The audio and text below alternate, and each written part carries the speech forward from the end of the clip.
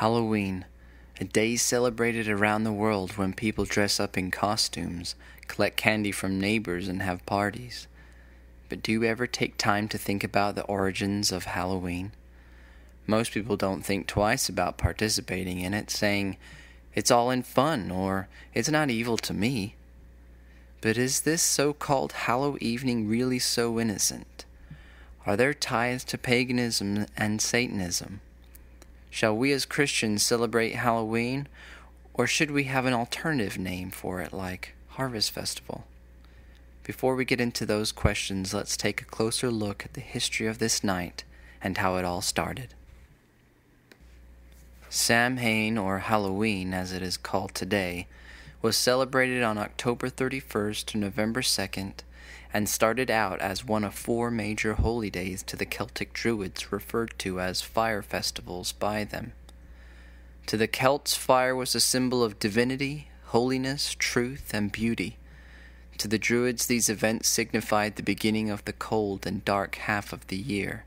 Their belief was on this night the veil between the living and the dead was dropped, and dead souls were wandering the earth, creating havoc and causing mischief.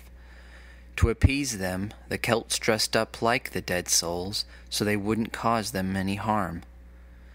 Large bonfires were made, and animals and crops were also thrown into the bonfire as sacrifices. Communing with the dead and divination, or fortune-telling, was also a common practice during this time. Later on, Catholicism came in and changed the name of this pagan three-day holiday to Halloween, or All Hallows Eve, All Saints' Day, and All Souls' Day.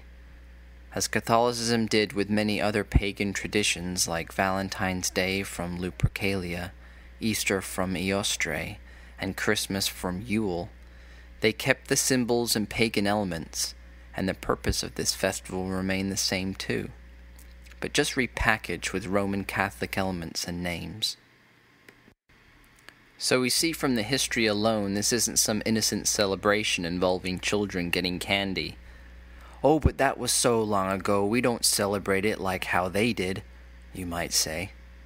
Let me read to you a quote by Anton LaVey, a Satanist, from his book, The Satanic Bible.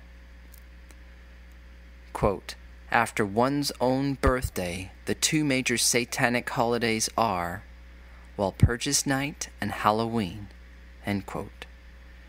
In case that didn't sink in, Satanism considers this one of their top holidays. Do you still want to be part of it?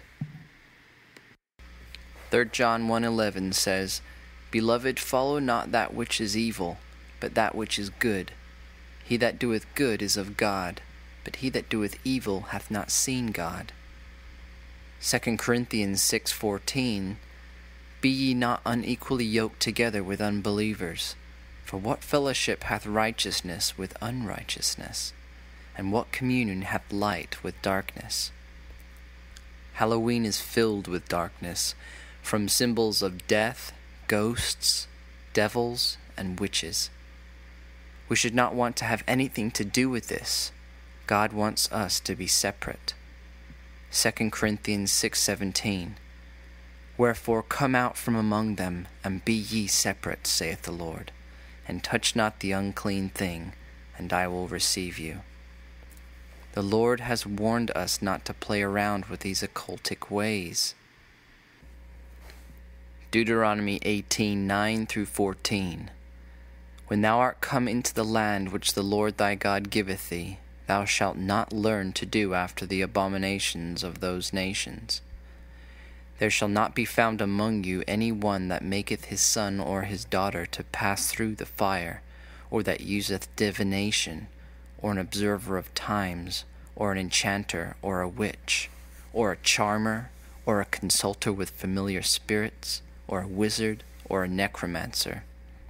For all that do these things are an abomination unto the Lord, and because of these abominations the Lord thy God doth drive them out from before thee.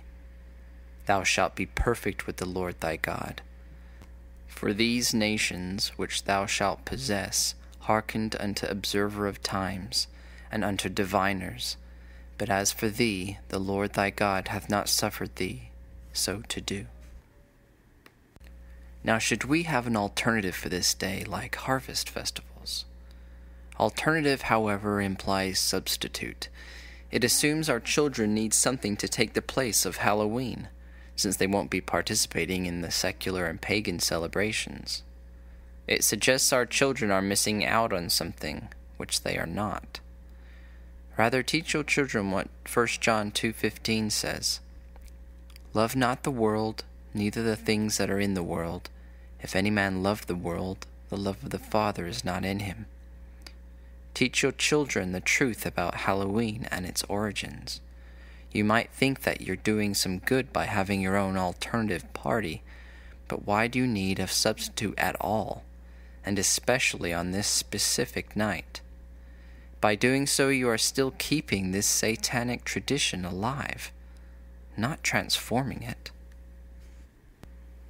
1 Thessalonians 5:22, abstain from all appearance of evil. The world should see Christians as being completely against this satanic day.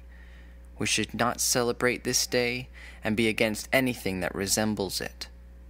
Changing the name of the day to Harvest Festival doesn't change what this day truly is and gives the wrong impression to others. Shall we try to Christianize other pagan days to fit in with the world? No. We should cast them away, as it is written in Romans 13:12. The night is far spent, the day is at hand. Let us therefore cast off the works of darkness, and let us put on the armor of light. Remember, we are in a war. Will you fight, or shall we just make up alternatives to the world's wickedness?